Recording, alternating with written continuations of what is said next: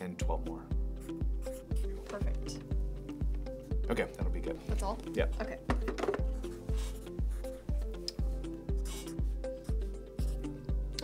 Oh, hi there. Welcome back to Graceful Getaways. I suppose you aren't here to book a trip this week either. That's okay. Now might not be a great time to travel. We just heard about a crazy news report. Apparently yesterday evening, a non-stop cross-the-country flight had a bit of an emergency. Somehow the meals that were served on board had been mishandled. Everyone who ate the fish became violently ill.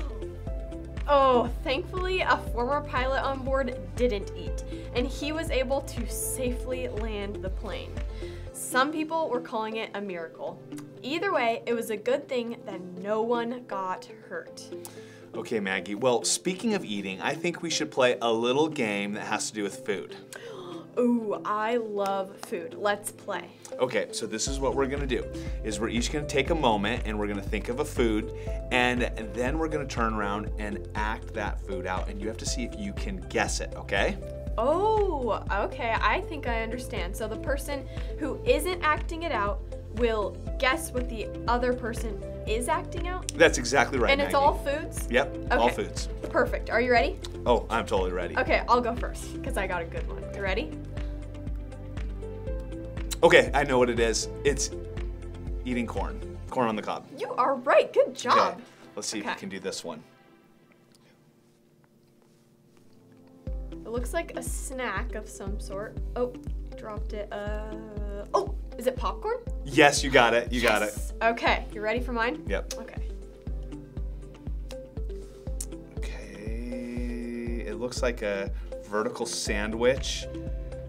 Am I getting close? Oh, it's a taco. It's a taco. Good job. Good job. Okay, I've got one here. Okay.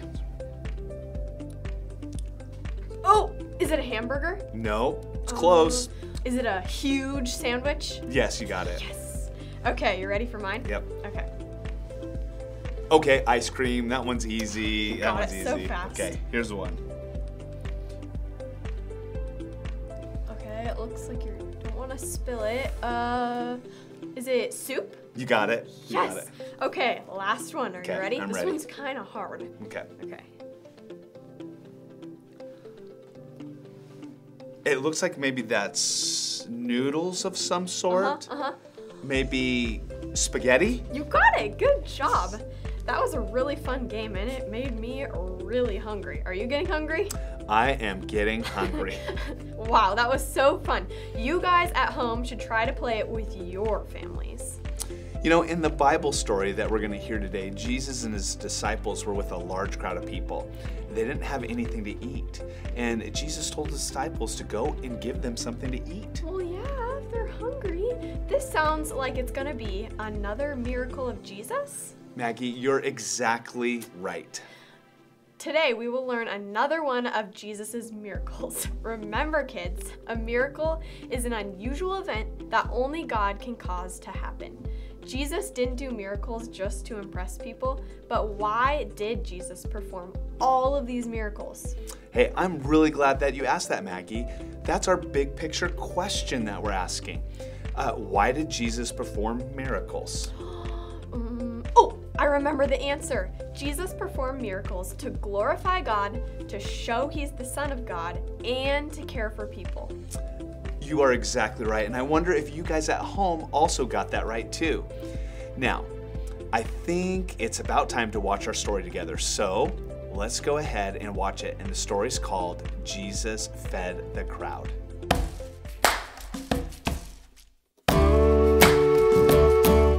Jesus' disciples had been hard at work. They had been healing people and teaching them. So many people came and went that the disciples did not even have time to eat. So Jesus said to them, "Come with me. Let's go to a quiet place where we can be alone and get some rest." Jesus and his disciples got into a boat to cross the Sea of Galilee, but many people saw them leaving. The people traveled by foot and they ran ahead of Jesus. When Jesus and his disciples got to the shore, the people were already there waiting for them. Jesus saw the crowd and he cared about them because they were like sheep who needed a shepherd. So Jesus taught the people many things about God's kingdom, and he healed people who were sick. By this time, it was late in the day. Jesus' disciples came to him and said, "We are out in the middle of nowhere, and it's getting late. Tell the people to go away so they can go to the farms and villages to buy themselves something to eat." But Jesus said, "They don't need to go away. You give them something to eat." Jesus' disciples were confused. "We can't feed this many people," they said. "It would cost a whole year's pay to buy enough bread for them to eat," Philip said. Jesus asked, "How many loaves of bread do you have? Go look." Jesus' disciple Andrew said, "A boy here has 5 loaves and 2 fish, but what good will that do for so many people?" Jesus told the disciples to instruct everyone to sit down. So all the people sat down in big groups on the grass. Jesus took the 5 loaves of bread and the 2 fish. He looked up to heaven, and then he blessed the bread. He broke it into pieces and gave it to the disciples. He also divided up the fish. The disciples passed out the food to the people, and everyone ate until they were full. Then Jesus told the disciples to collect any leftover food. The disciples collected 12 baskets full of pieces of bread and fish. Jesus fed about 5,000 men that day, plus women and children. By feeding the 5,000, Jesus provided for the physical needs of the crowd. The next day, Jesus called himself the bread of life.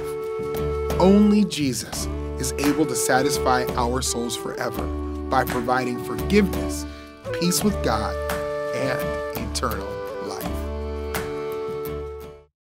Sometimes I think about how frustrated the disciples probably felt at the start of the story.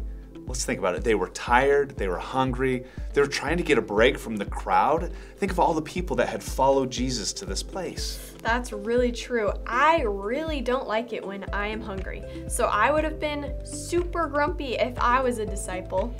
Maggie, I'm really glad that you weren't a disciple or one in that situation then. Me too. When the disciples saw the huge crowd waiting for Jesus on the other side of the Sea of Galilee, they probably had a lot of anger bubbling up inside of them. Kinda like I probably would have felt. But what did Jesus do? How did he respond to everyone? Well, the Bible tells us that he saw them and he felt compassion. He knew the crowd was filled with people who were lost sheep. Jesus is the good shepherd, and he wanted to take care of the people. So let's do this. Let's think back to the disciples again. As it got later and later, they finally had a chance to get away from the crowd by sending them away to get food.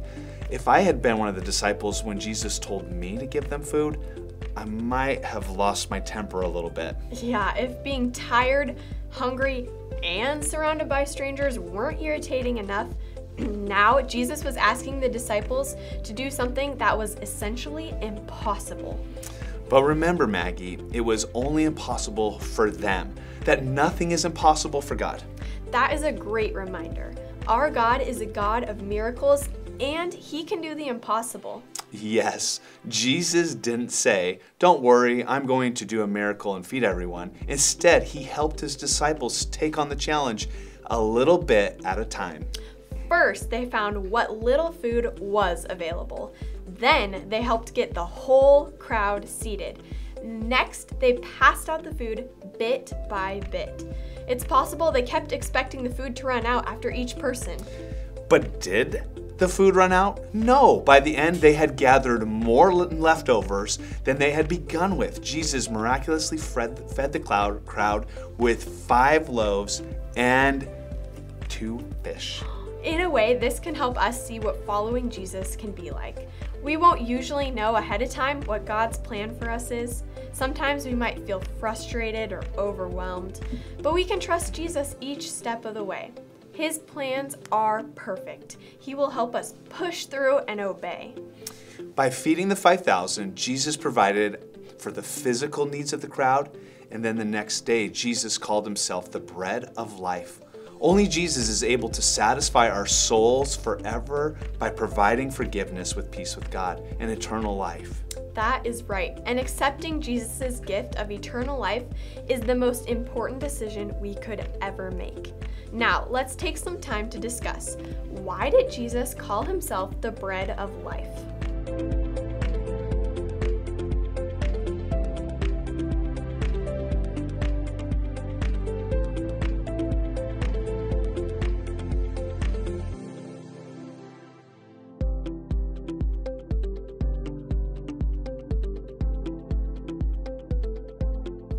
Okay, for our activity today, we're going to make a fish. A fish? Wait, a real fish? No, Maggie, we're going to be making a fish out of the pipe cleaners that we have here. Oh, okay, that makes sense. I understand now. It's actually pretty simple, and you all that are at home, you can follow along with us. Okay, we're ready. What do we do first? Take your pipe cleaner like this, and all you have to do is create a loop like this, and then twist the end of the pipe cleaner around. Do that a couple of times so it doesn't come apart. And there you go. It forms a simple little fish. Wow, that is so cool. I'm so glad we got to learn how to make a fish today. Whenever I see my fish, I'm going to be reminded about how Jesus fed thousands of people with just 2 fish and 5 loaves of bread. That is so awesome. And yes, when we look at our fish craft, we could be reminded of the amazing miracles that Jesus did and how those miracles brought God glory. That is so awesome. As we close out our time today, let's take some time and pray. Father, we thank you that Jesus is in control of all things. Would you give us courage to trust that and obey God's plan, even when it doesn't make sense to us? We pray for all the kids who are watching this lesson. Lord, would you help it to speak to their hearts and help them to grow closer to you. In your name we pray. Amen. Amen. Jesus feeding a crowd is just one of the many miraculous things that Jesus did when he was on earth. We can read about many more of them in the Bible. Our key passage comes from the book of Psalms. Psalms is a collection of songs written by many different people over many years. God's work is amazing, and he does many miracles. Jesus is the Son of God, and he did many miracles too, including dying for our sins and rising again. Let's read our memory verse together. You have multiplied, O Lord my God, your wondrous deeds and your thoughts towards us. None can compare with you. Psalm 40, verse 5. Wow, great job reading the verse. Are you guys ready for some of the words to disappear? Here we go. Let's try to say it again together. You have multiplied, O Lord my God, your wondrous deeds and your thoughts toward us. None can compare with you. Psalm 40, verse 5. Wow, great job. Okay, one last time, but this time try it all on your own with even more words gone. Go.